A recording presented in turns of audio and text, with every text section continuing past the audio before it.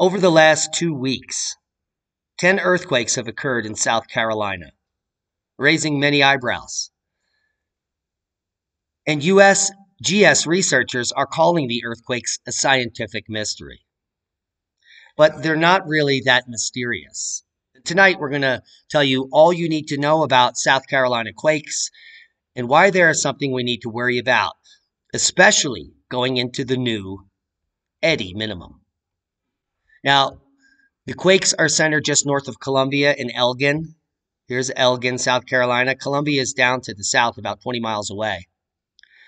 And to better understand earthquakes, a geophysicist at Central and Eastern Regional Coordinator with USGS, Dr. Thomas Pratt, says that earthquakes in the eastern United States are still a mystery because while there are a lot of fault lines across the region, researchers aren't sure what causes them to become active or start moving. One of the mysteries of the earthquake science is why we get earthquakes in the eastern U.S. at all, because it's not a plate margin. Most earthquakes like California or Alaska are on the edges of two tectonic plates, whereas the eastern U.S. is near the edge of a plate. It's not near one. It's on a passive margin, in fact. So that is the only mystery, but it's not really mysterious that there is an earthquake threat in the South. If you look at the colors on this map, not the dark red, those are population densities, but the blue and the yellow and the pink that's underneath, those are the highest hazard for earthquake shaking. And you can see here this pink region in the center of the country, that is the New Madrid region. There's another pink region here on the Appalachian Spine from Atlanta north up into North Carolina. That is the Appalachian Fault System. And then if we come into South Carolina, almost the entire state is at risk for modified Markelli intensity of 6 or greater in shaking, all the way up to 7. And one of the regions we're looking at is right there near these population densities in Columbia. Equivalent to the risks all over the West Coast in South Carolina. I bet you didn't know that. Well, now you know. And in fact, there are regions. The RIS these are 2 regions of seismic activity, a small one up here. The SRS, the BSZ, and the MPSSZ. This is the largest hazard area. And these are the largest hazard seismic zones in the state. But we're talking about an area north and a little bit east of Columbia, right here where I'm circling, on the fall line of the coastal plain. That's where the faults are happening, in an area that could potentially be a new seismic zone. Now, many people are unaware of how common earthquakes are in South Carolina. Approximately 10 to 15 earthquakes are recorded annually in South Carolina, with 3 to 5 of them felt or noticed by people. In this case, we have 10 earthquakes felt or noticed by people in 2 weeks. So this is much higher than the normal activity. In fact, probably 10 times higher. Now, about 70% of South Carolina earthquakes are located in the Middleton Place Somerville Seismic Zone. We just showed you that zone here, the Middleton Place Somerville Seismic Zone, which is not where these earthquakes are occurring. They're occurring up here in an area that's not a seismic zone. So there is that. While there have not been any large-scale earthquakes in South Carolina in recent years, we're going to get to some really big earthquakes that have happened in the past. And in fact, the region where the earthquakes are happening is now highlighted here in orange. That little dot. That's the zone where the seismicity is occurring currently. And it is a hot spot as far as the state is concerned. So we're keeping a close eye on that. Now, while there haven't been any large-scale earthquakes in South Carolina recently, let's just blow this up a little for you so you can keep an eye on it. Where was I?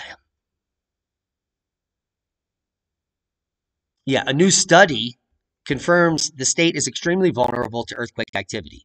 The study, based on scientific research, provided information about the likely effects of earthquakes on the current population and the contemporary structures and systems, including roadways, bridges, and homes. And, well, the conclusions they made are quite spectacular. But let's go to some more information first. Let's talk about the South Carolina fault systems. Most of South Carolina's earthquakes occur in the coastal plain where the underlying rocks are very faulted or broken from the breakup of plates and the opening of the Atlantic. This is 220 million years ago, but still, these regions are littered with normal faults. The cracks in the deep rocks mean that this area of the plate is weak. And if pressure is exerted on the edge of the plate, some of these faults break and will allow rocks to move. That's just how a fault works. Now, the threat level for South Carolina, currently there's no reliable method for predicting the time, place, and size of an earthquake. Several areas of South Carolina regularly experience earthquakes, and we gave you those statistics just moments ago. Approximately 70% of the quakes in the state occur in the coastal plain, with most clustered around 3 areas. But in this case, none of them are clustered in those regions. And South Carolina has experienced some extremely devastating quakes in, well, the recent geologic past. The two most significant historical earthquakes in South Carolina are the 1886 Charleston earthquake and the 1913 Union County quake. Now, the August 31st, 1886 earthquake, which struck in the Somerville, Charleston area, is the largest event to have occurred in the southeastern U.S. and the most destructive, killing 60 people. It is the most destructive occurred in the southeastern U.S. in maybe 200 years, but the New Madrid pales in comparison. But they're not saying that's in the southeast. They're not putting it in that region. But in fact, so this would be the most deadly we know about, killing 60 people.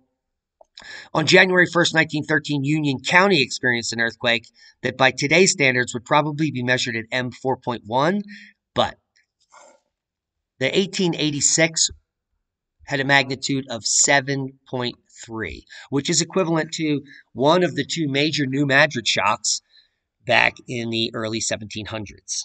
And the 1886 quake was felt over 2 million square miles. Where was I? Okay, and we're back. Now, let's talk about the 1886 earthquake and how significant it was. The initial shock lasted nearly 1 minute. The earthquake had a magnitude of 7.3.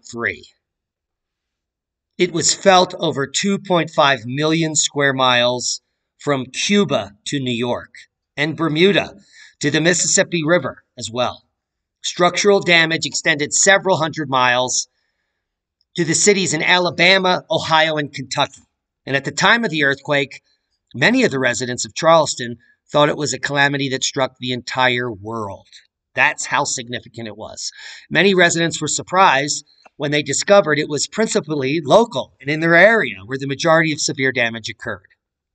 Geologically speaking, Charleston lies on one of the most seismically active areas in the eastern United States. The seismicity in the coastal plain of South Carolina clusters around the cities of Somerville and Bowman, South Carolina, known as the Middleton Place Somerville Seismic Zone. Now, this is not where the earthquakes are happening, but they are happening to the north of here in South Carolina. Now, an earthquake today of this magnitude, results of a scientific study commissioned by South Carolina Emergency Management Division indicate that an earthquake today of similar intensity of 7.3 in location to one of the 1886 could have the following results. An estimated 45,000 casualties, of which approximately 9,000 or 20% would be major injuries requiring hospitalization. Fatalities would number about 900. A daytime event would cause the highest number of casualties. Nearly 70,000 households or 200,000 people would be displaced, with an estimated 60,000 people requiring short-term shelter. Total economic losses, 14 to 20 billion. About 10.9 billion in economic losses would occur in the Tri-County area of Charleston. More than 250 fires would burn, primarily in the Tri-County area. The lack of operational firefighting equipment and water due to the earthquake would be a major concern, as well as pipelines and other things lighting on fire. 80% of urban households in the affected Tri-County area would be deprived of water. It would take weeks, if not months, to restore the systems to normal operation. Hospitals would likely suffer significant damage that could result in up to 30 hospitals of the 108 in the state being non-functional. These are the facts, and this is not fear-mongering or a scare tactic. This will happen again, and the question is when. And are you prepared? Now, let's talk about when this event occurred. In 1886, which is right here. 1886 was, in fact, the very beginning of the Gleisberg minimum after the first cycle. Just like we finished cycle 24 in the new minimum, it happened at the same time we are sitting now, and we're seeing these pre-shocks potentially for a big quake in South Carolina. I'm not saying that it could happen. I'm saying that based on the sun and past cosmic considerations, that the last large earthquake happened right here after the first cycle in the Gleisberg minimum. If cycle 24 is the first cycle in the new minimum, which we think, well, we're in the same time as back then. That's just based on solar science. Now, if we come over to South Carolina and look at some of the largest quakes in the last 50 years, we're going to see 4.7 is the highest magnitude, and that's down here in that North Charleston, that seismic zone where the big quakes occur. If we look at some more recent quakes, we could see here a pink quake 23 years ago. Yes, that was a 3.5 magnitude. And that's still far away from the region we're talking about. It's right here in Columbia. If we come down here at this green, this is where all the earthquakes have been happening. In fact, this is a 3.3 from 1 week ago. So, do we have a new seismic fault zone that's becoming active on the passive margin of the U.S.? Perhaps. Do we know that South Carolina is in a very active zone?